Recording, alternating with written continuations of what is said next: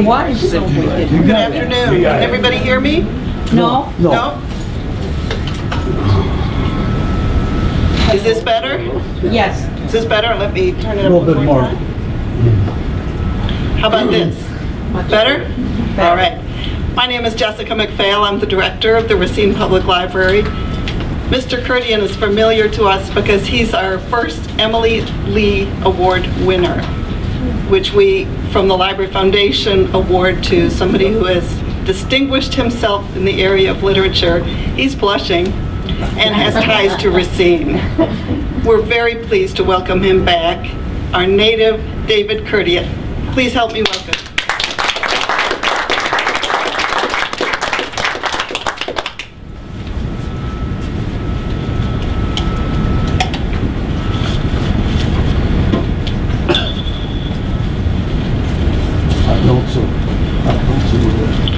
Pull myself together here. When you say the acoustics are good, you can hear. A little louder, David. A little louder. A little louder? Yeah, I don't. Yeah, I should stand closer. How's that? I don't. That's good. That's good. Thank you. Thompsondale. We will never leave the picnic at Thompsondale. Our mothers ever beautiful in their summer dresses. Our fathers with straw hats and colored suspenders. A blanket spread upon the meadow, cane poles strung with bobbers dancing over the moving stream. The grape leaves gathered in the basket will never be taken home. The sandwiches will be eaten again and again. And clouds will gather and part. The sun will rise and recede. Night will come, and then tomorrow, again and again.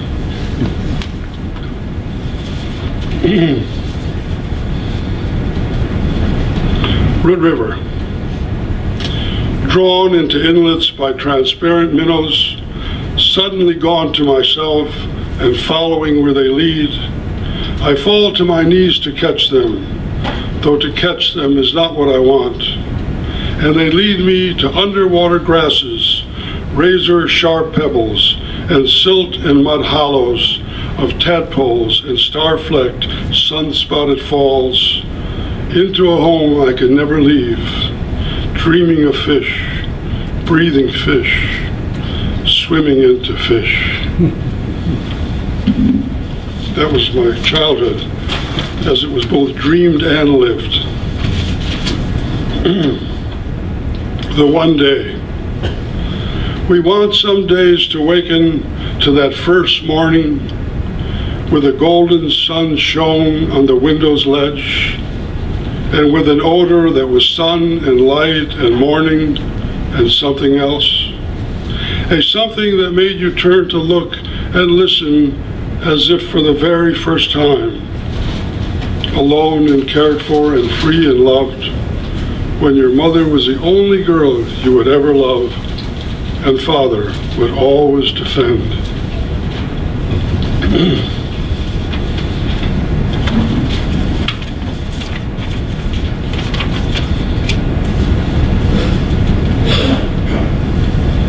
Yellow bricks for Dickie Streevel. There was no iron oxide in the thin vein of purplish clay running through the city's north side, and so when it was dried and kiln fired, it turned a pale yellow or cream color instead of the expected red. But we didn't know this then, nor did we think our bricks unusual or even unique of that place. Staring up at that yellow brick chimney across from our house, that seemed so special to me then, traveling straight up, higher than any house or nearby building, serving that factory it stood beside. And the sparrows that lived there, flying in and out of those apertures near the top, were not unique, of course, except to us, because they moved among us as members of our tribe, pecking on the sidewalk or on our tiny patch of grass, beings of the air and ground with a dual existence to our one, scrambling and scrounging like us, and like us, here and gone, except they could leave by wing. Suddenly, and seated atop their chimney, looked down at us, ordinary citizens, dazed with life.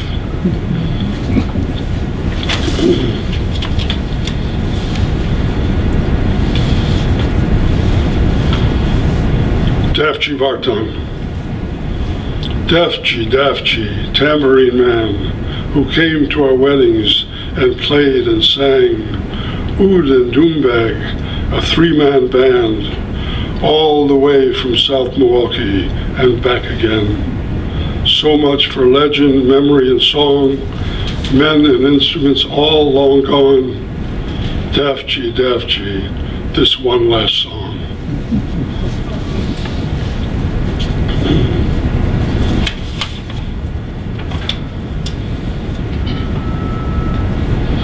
I always read this book when I come to a library. It's called Our Library. Built by Carnegie to fit our city's needs, it stood there as it does today, a solid, square, yellow brick, two-story building on the corner of 7th and Main, just one block up from Monument Square, and within sight of that great lake that I never failed to look out on upon each time I visited that place. I went there first with my mother to the story hour Saturday afternoons, and then for books to take home until I was old enough to have my own card, searching the shelves with my growing needs, fascinated by the hushed silence of the place, the circular stairs that took me to areas I browsed, standing on the thick glass floors I marveled at. Downstairs there were books for older readers, along with the newspaper and magazine racks, beside the table where so many sat, who were there to escape the elements and to find in the journals and dailies some hope for their lives, or, barring that, an excuse for their presence in that holy atmosphere behind the wind and rain and cold of day. My library card was free and it would never date, for it was as renewable as my need. It was second in importance only to the streets where my first education took place, that I would finally give shape and form to because of the learning and knowledge I had found within those walls, where the spirit was aided to weld body to mind from a grace that only the printed word could provide.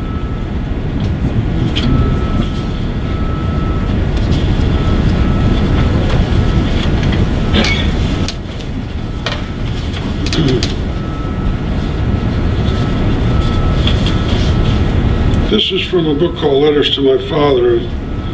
There's 40-some poems. They're all addressed to him. That's why I call it letters. So he's not named. That's who it is.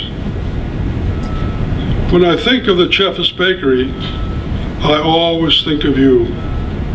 Perhaps it has to do with bread, the staff of life, the one simple staple without which, it seems, there could be no meaningful life. The one thing the Armenians didn't sell or make themselves was their own pita bread, since it was already being made by the Greek family that lived above their bakery on Douglas Avenue, where we went every Sunday morning to bring their freshly baked pita to our homes. It was the tradition, the worn, familiar, weekly ritual, without which our simple lives would not have been complete. We'd slice it for sandwiches or to eat with our soup, or to dip into the yogurt dish with, or best of all, to stuff with our kebabs, especially at picnics, along with the barbecued peppers, tomatoes, and the marinated onions that gave it its special flavor and life. The pita was us, it was our family, and it was me and you, together or alone, walking the 4 or 5 blocks to pick it up. Why did this happen? Yeah, here we are, to our home once again, because a Sunday without it, and for as long as it stretched into the week, would have made the transition from old country to new too unbearable for you, and much too confusing for me. because I needed what was old as much as what was new, even if I didn't fully understand this at the time.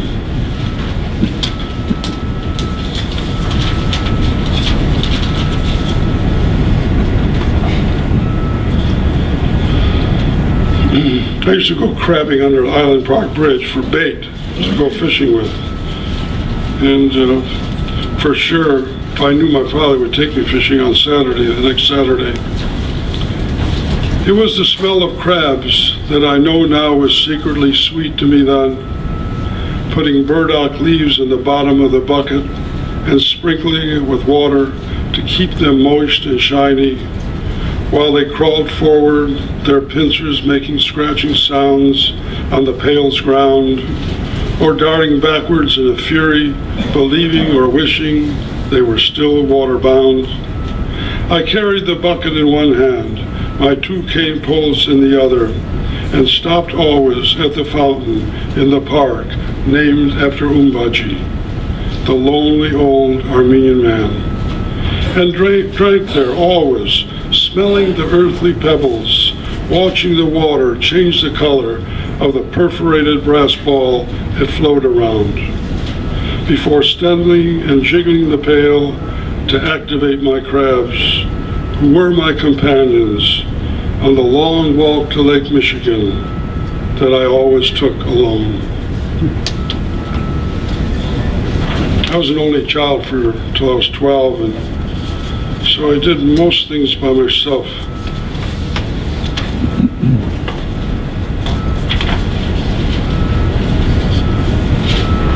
I hated school, as everybody knows who's read anything of mine. The art of kindergarten. For years I kept it, and then it was lost. My first report card. But you will not understand by that name what it was for me.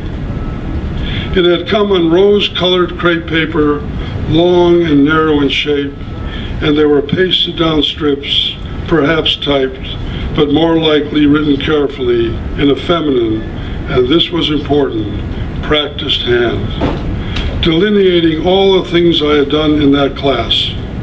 Puts on galoshes alone, good at going down the slide. Can shovel sand into a pail. Oh, I hope it said these things, because after that grade, everything went to hell. I valued that card always because it was made with the hand carefully and talked about things I would always care to remember I had done. And so there were the events of my baby life, magically recorded on colored strips of paper, carefully pasted down. My first gift of writing, the beginning of literature, my first unbound book. It would be a long time before another writing or any work of art would mean as much.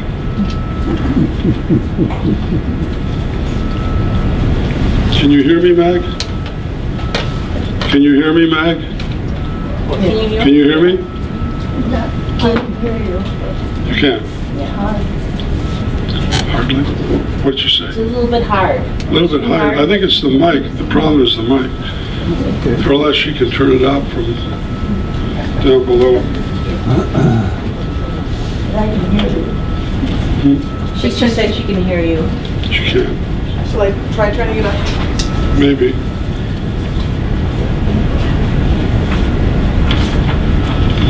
Thank you. Is that better? Maybe that'll help a little bit.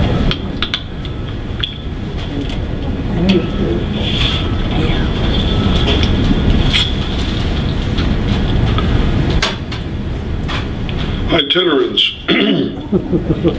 Loud. One of the stores, is it too loud? Yeah. It's too loud. How's this? How's this? Good. One of the stores that weren't stationary, the services that moved by foot and pedal and wagon, or pulled by man, or that were horse-drawn, also the pickup truck. Weren't these the businesses closest to our hearts? because in our minds they were not businesses at all or even enterprises, but something quite other that we couldn't quite define except to give them the name they were represented by. Mr. Miller, the radio repairman, who smoked his cigar as no one else could, who came to our door with his satchel of tools. The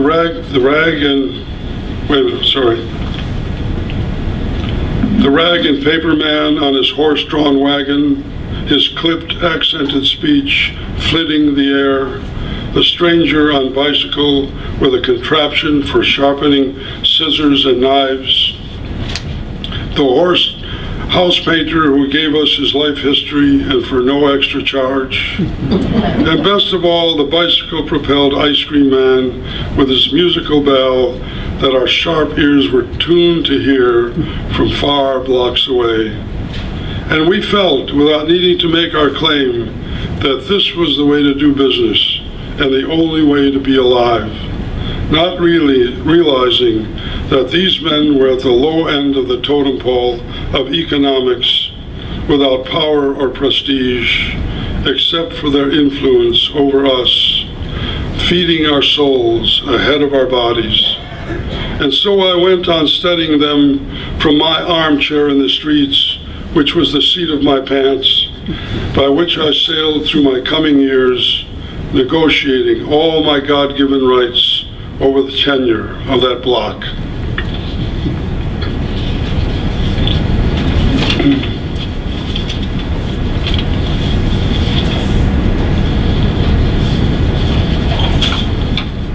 When my mother left Racine and moved to Fresno, I joined the family after college. And this is where I first began writing poetry, in the backyard of my mother's house. This one's called My Mother and the Hummingbird.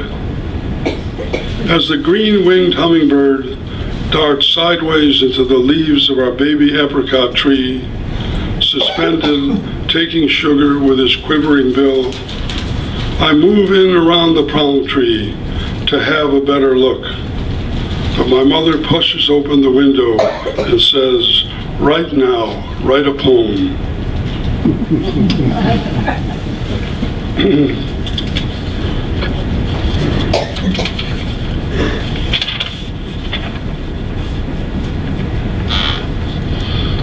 In the tradition.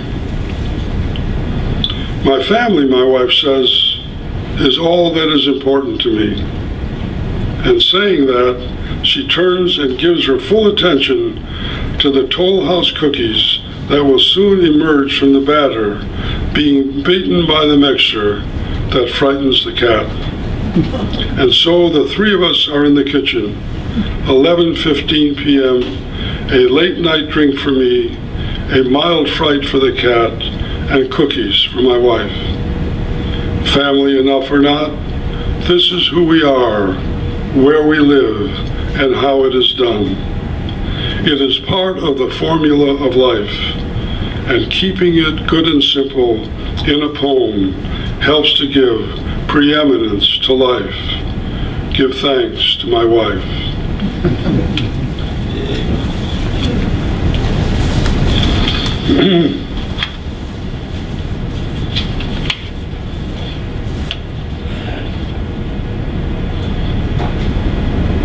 The cat. Tessie descends the stairs, positions herself between us on the rug, blinks beguilingly, then falls on her side, resting. What to do? On one side, Nani studying books on gardening, already awaiting spring, and I on the other side, silently writing. But she likes it here, perfect for her or not. And there is a kind of quiet hum she hears. So many days have gone like this, so many more to come. The hollow in-breath, sensed but not seen, between be and become.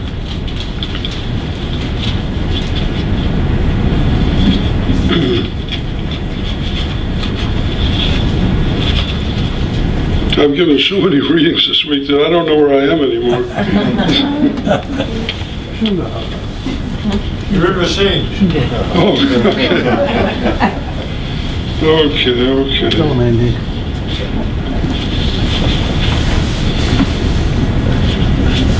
On the death of my father.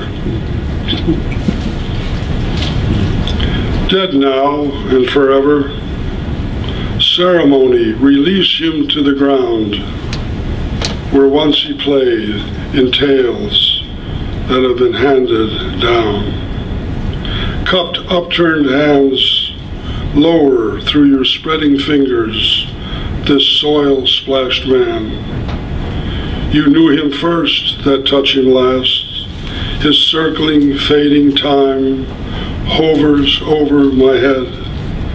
His life my own, to lose or live again. Take him, earth, in final release. Toss him and catch him in your cloudy hands. He'll know your touch. His feet, when he comes to you, are sure to be bare.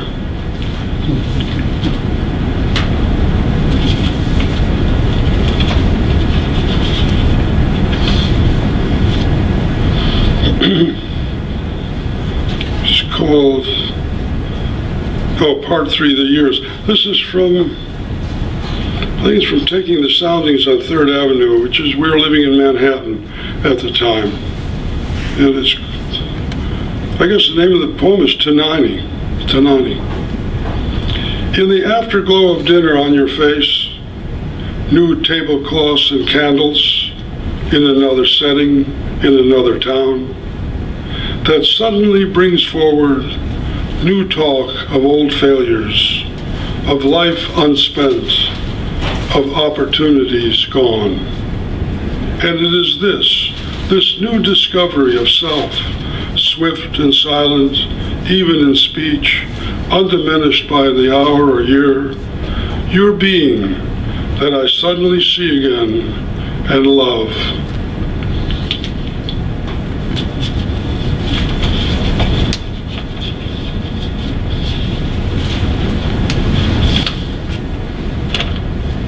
People keep reminding me about the Armenian Fest. I guess it's a big deal in town. It was a big deal for us, but we had it at Johnson's Park, and pretty much only Armenians came. And my father was often cooked there. Histories. What do we gain from our parents that was never ours, but in being theirs was ours? I wonder about the food and music, and especially the tongue, that never ceased to make me laugh or weep, because I realize now that our tongue has always been a member of the heart, not the head. A language for histories and passions spent, perhaps, but alive always in the body of each man. I put all that aside because so many others could say it as well, and take one thing alone that is mine, that no one else can touch or want to understand. My father at an Armenian picnic, dancing round and round and round, his whirling arms in a speech I could not understand, with a knife tightly clenched in his teeth, held fast forever in his bald and spinning head. Are you hearing these poems, Matt? You are? Oh, good.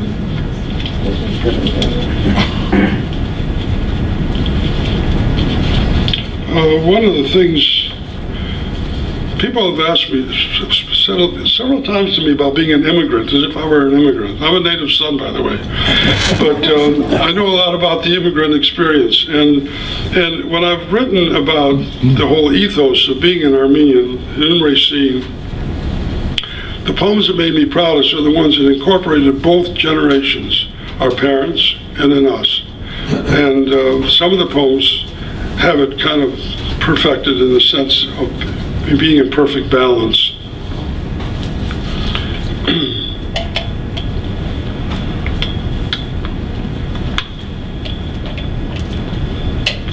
We were very rambunctious. I think the one thing I would say about Armenians one of the things I would say in their favor is that we have tremendous vitality. and the young kids, although they may have been held down in many ways, were very energetic, very resourceful, very creative, and always on the move. And I was certainly always one of them. And the reason I have so much to write about, and I've written so many books about my childhood as well as everything else, is because I had my eyes open. So here's one called Chuck Pellavanian. We had certain lunacies in common, but the one I remember best was the idea of digging our own fish pond in your family's backyard. We went so far as to consult Old Man Cook, who ran the bait shack by the pier. He wasn't the first one to laugh at us, but he was the only one who took the trouble to explain why it couldn't work. No running water meant no oxygen, and even if the fish survived, they'd soon be swimming in their own shit. Never mind, we decided to build a boat instead. At this point, our mothers brought our fathers into the act. Your dad had a car, very unusual, and together they took us fishing.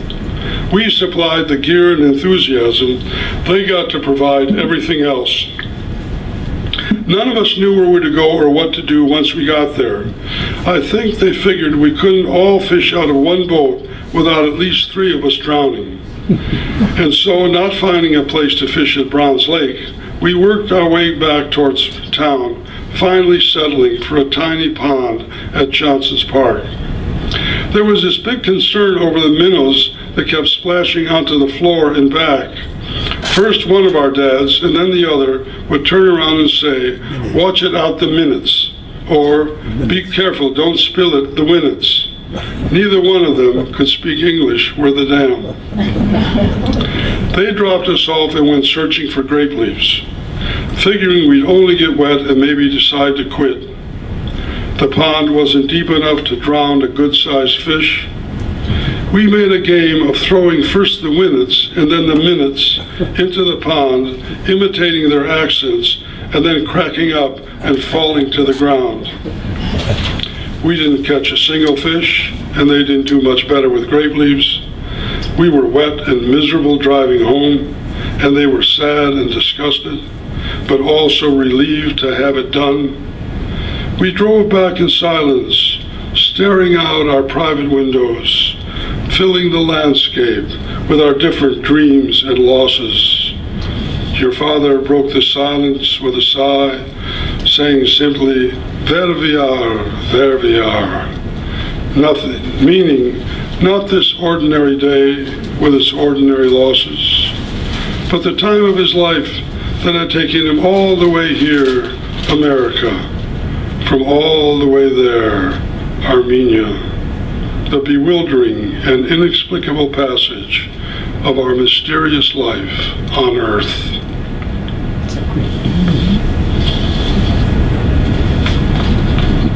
You look back at with wonder at the strangeness and beauty of it all. You can't separate truth and beauty. They're really the same thing. So when you find one, you have the other. And the truth of those experiences are beautiful because we're humans. This is what humans do. And failure or success are just part of the one package. You can't have one without the other. Anyhow, it was a great time, though we didn't know it at the time.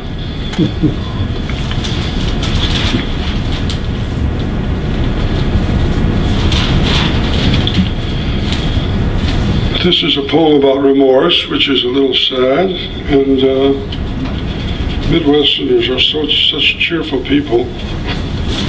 And I hate putting it on you, but there it is. It's called Night. Night, yes, Night. It must have been 1950, Racine, Wisconsin. Was I 19? Was my father 60 or 61? The age I am now? It must have been my first car, a Plymouth. My father never drove, nor my mother. Only one Armenian family, as I remember, owned a car back then. It is evening, and I am driving him to the Veterans Building for some event or meeting that he is attending. We are downtown before I realize that he is uncertain of the address. He is used to walking everywhere and has become disoriented in my car. But I don't realize any of this at the time. I am being impatient with him. I don't like being his chauffeur. I want to get on with my life, not be a helpmate in his. Pull over, he says, reading my thoughts, which I do, feeling a little uneasy, my conscience fighting with my impatience. But I pull over.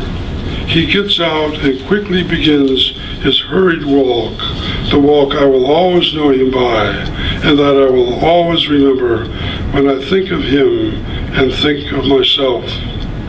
He gets out in front of Woolworth's. It is dark out, but the street lights are not on, and I am there, alone, in the semi-darkness, unable to move, my car stationed at the curb. And I am there still, watching, staring at his back as he moves away, knowing the Veterans Building is just 3 blocks away. I would call if he could hear me, but he is on his own and alone, as I am, with whatever this is that I am.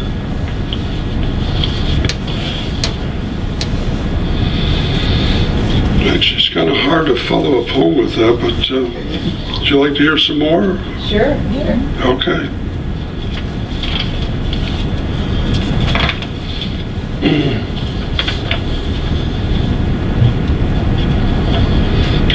Everybody thinks the day ends at night and begins in the morning. It's not like that.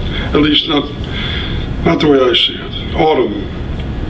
There is a moment at dusk when the earth exhales its last breath of day, and time is suspended between departure and arrival, between exit and entry, when all the greening becomes gold, and the blue bowl of heaven, a mirror that holds itself up as comforter and compliment, as the other half that is not better for being higher, but being higher, looks down on what is of itself but not itself, and feels the ascension of the lower, pushing its green branches of gold skyward, dying again, again being born.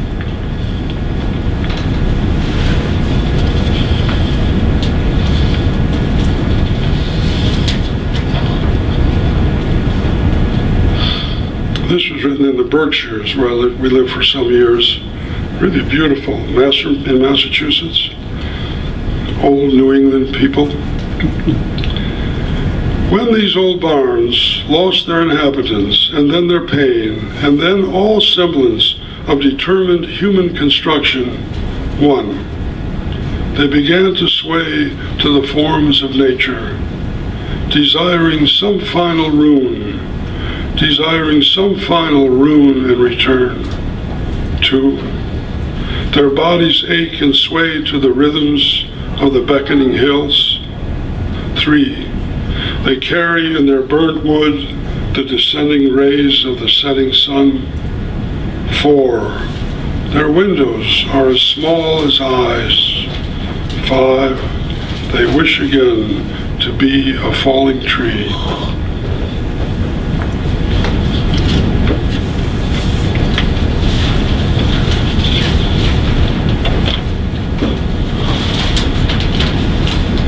A lot of people remember Willie from around Washington School. So he lived around there somewhere, and he had a wagon.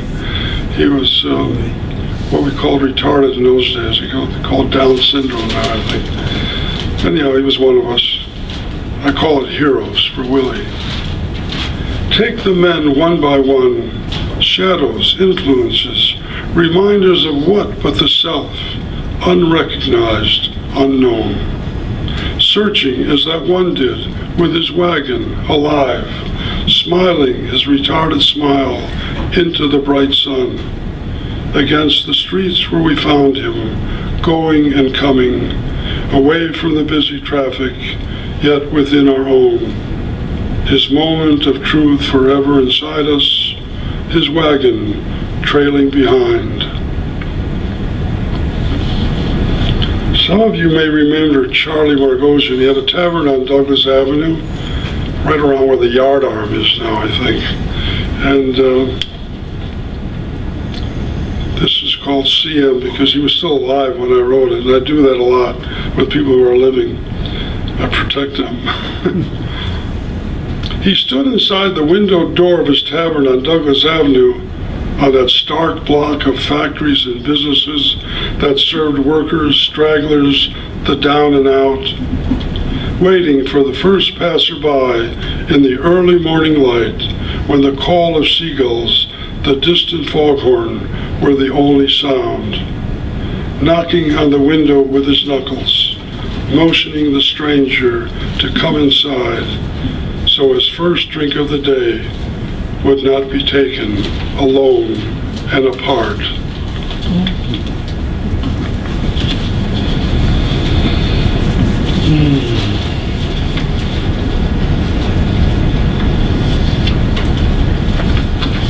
I'll make this the last poem. I don't see any more poems on the table, so. The Crab and Minnow Bait Garages, for Bill Zaylor, Jr. This was my idea of what a business should be and could be if it was run by someone. Did I read this poem already? No. Someone who was in possession of his life. For once, such a garage had been ours, but it was so worn, lopsided, and dilapidated that it wasn't good for anything but maybe Father's garden tools. And so Mother rented it to our next door neighbor, Bill Zaylor, for 50 cents a month.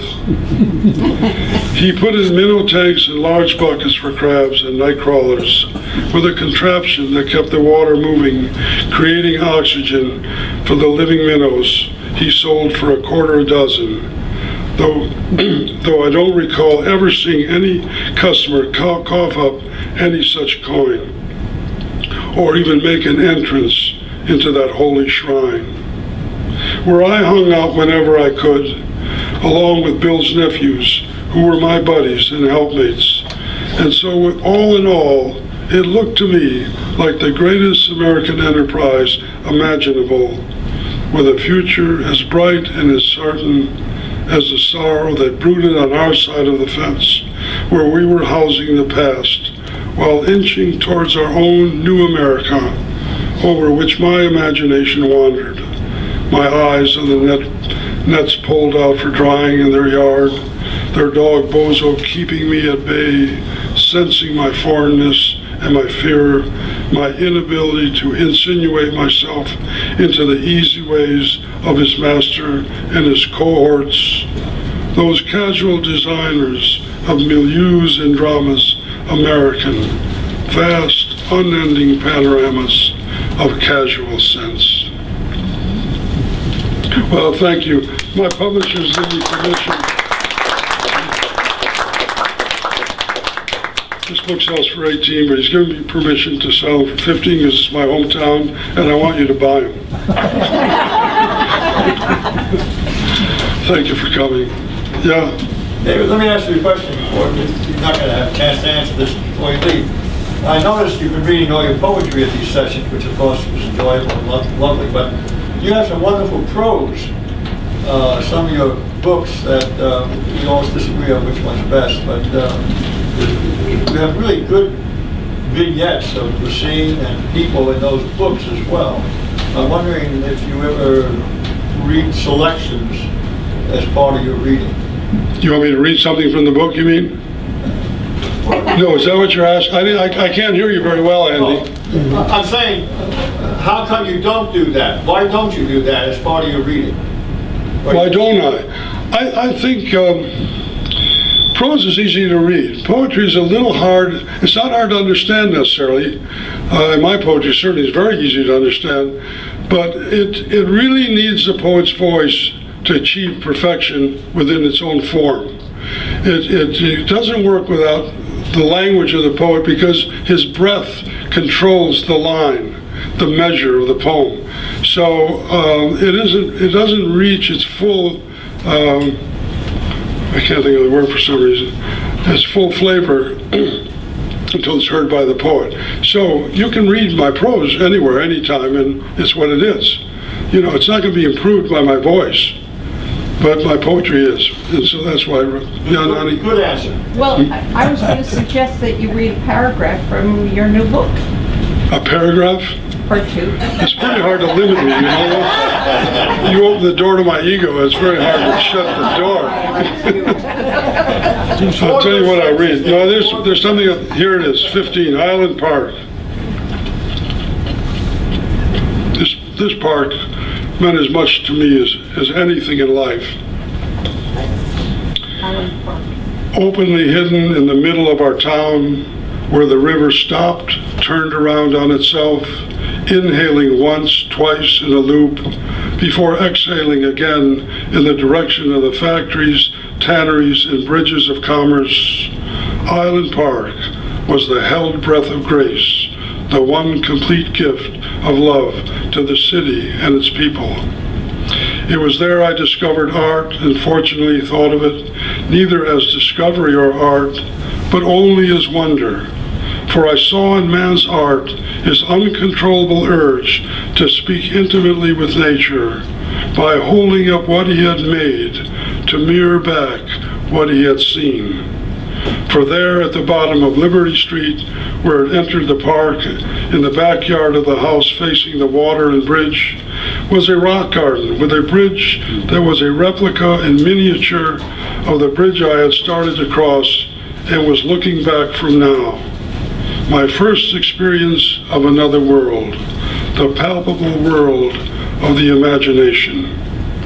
There too, where I first discovered art, I learned about love. And because love came first, everything else followed. It was my earliest memory of life. My father carrying me in his arms along the worn path with the bushes around and above, stirring under a warm breeze. And another was there, perhaps my uncle, and something moved amongst us, a warm feeling, a feeling of grace, a blessing that I knew to be love. Under the same bridge, I crabbed for bait for myself, and also to sell to the fishermen on Lake Michigan. The crabbing was best there because of the rocky bottom, where the crabs hid and waited, allowing us to coax them out with pieces of liver tied to butcher string that dangled from a cut branch, all but the latter purchased from the Baranian grocery store on State Street. Mr. Baranian would always wrap extra string around the white butcher paper, for he knew where we were headed. We would stand there silently enraptured by the odors of Armenia that oozed forth from the spices on the shelves, as well as from the open lentil and buller sacks. Now you have to buy my book. And then you get the next page. Wow. Thank you for coming. Thank you.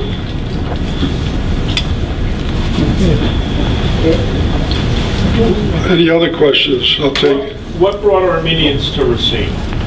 What brought Armenians to Racine? What factory was their particular? I think they were just hired off the docks, largely. Some came ahead in order to make money to go back. And then they got stuck here, you know, then the massacres came, the genocide came. But it was the industry. I just wondered why here, why not Chicago or Kenosha? More factories, more factories. It was just business, just work, you know, there was work for them here. Yeah. When did your father come here? What year? Oh gosh, I don't know. Probably 19. In the 20s. In the 20s? That's right. He was in the Army, in the First World War, the U.S. Army. And then he sent for my mother. Oh, well, you know, you can read about it. I've written about all of it. So any other questions? Good. We can.